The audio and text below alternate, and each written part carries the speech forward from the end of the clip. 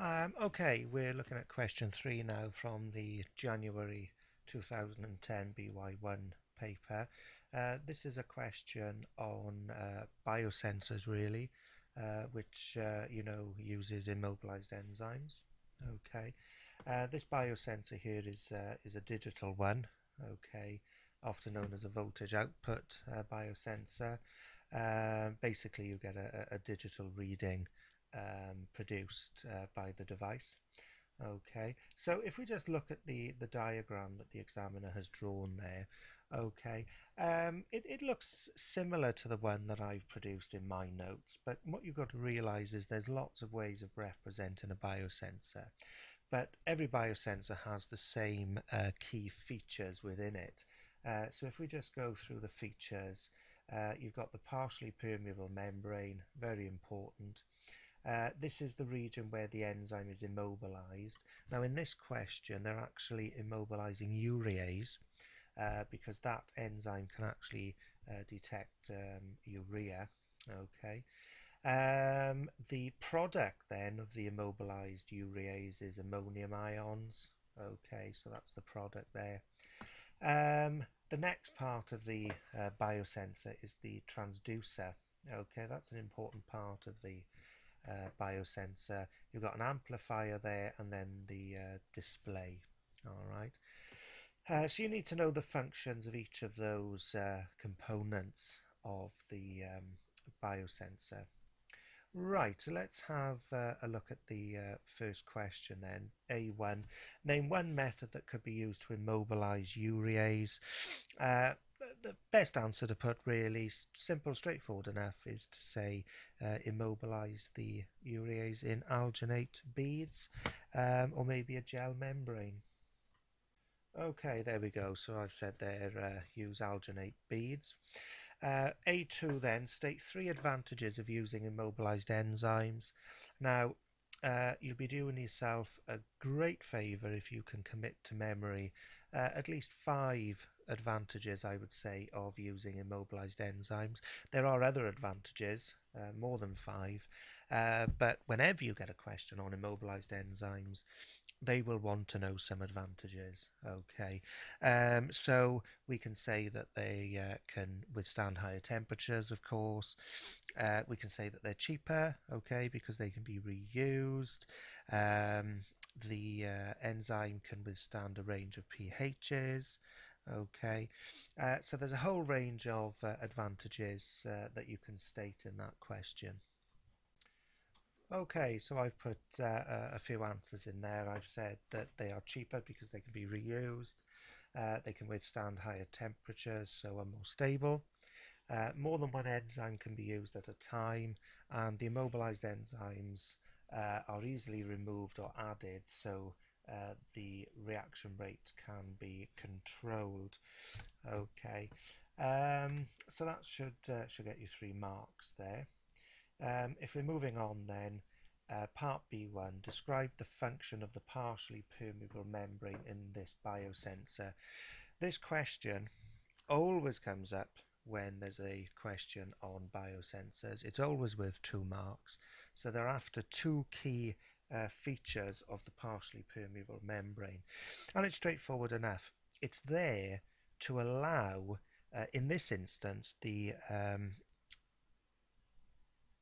urea to pass through the partially permeable membrane.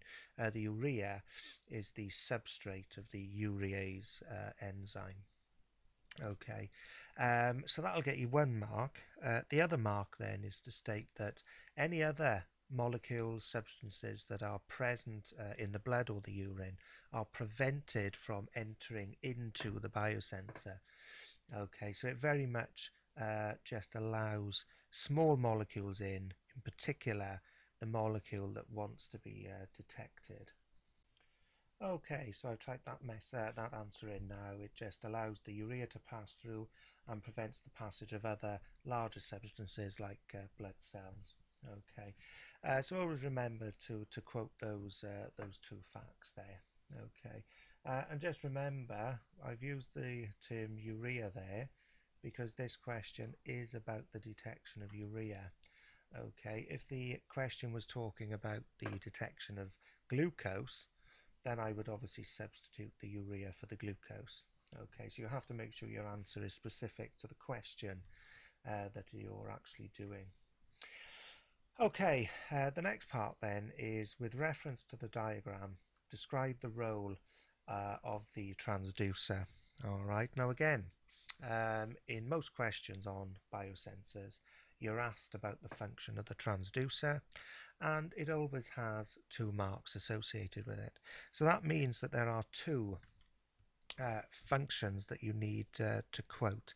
The first one is that the transducer actually absorbs the products from the enzyme catalyzed reaction.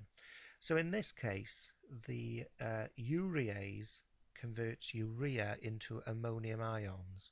All right, so the transducer will absorb the ammonium ions. Okay, that'll get you 1 mark. And once it does that, it then converts these ammonium ions into an electrical signal. Okay, and that's the functions there of the transducer. Okay, so I've typed the answer in there. Okay, moving on.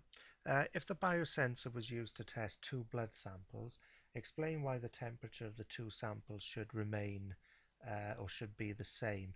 Now, this is a question really that's relating to the practical aspects of using enzymes. Okay, now temperature, of course, can affect how enzymes work. Okay, a higher temperature can actually increase the rate of a enzyme catalyzed reaction. All right. So it's very much a practical based question. So basically, the temperature has to remain the same because if it isn't, then the rate of the enzyme catalyzed reaction can be different with the 2 blood samples. All right. If the rate of reaction is different, it means that you're going to get different amounts of ammonium ions being produced. Okay. If that happens, then basically you don't really have a fair test or a fair experiment going on because you haven't kept your conditions the same. Temperature there would be an example of a control variable. All right, if you've started your BY3 practical yet, you should know what a control variable is. It's something that has to remain constant to ensure that you get accurate results. Okay, so that's the answer to part 2 then. You've got to keep the temperature constant because it can affect the enzyme activity. Okay, that can subsequently affect the amount of ammonium ions produced, and it can then create different results. There's the answer now. An increase in temperature can increase the activity of the enzyme. This can produce more ammonium ions and so produce a greater electrical current, giving different readings for the concentration of urea. Okay, so that should get you the 2 marks. Lastly then, name a medical condition which a biosensor can detect. Okay, the one that you should remember, of course, is diabetes. That completes question 3 then. If we just have a quick look at the mark scheme then. Okay, for question 3, there we've got the alginate beads for the immobilization.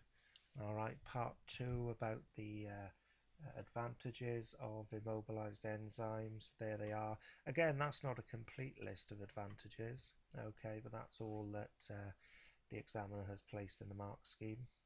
Okay, part B then, the function of the partially permeable membrane.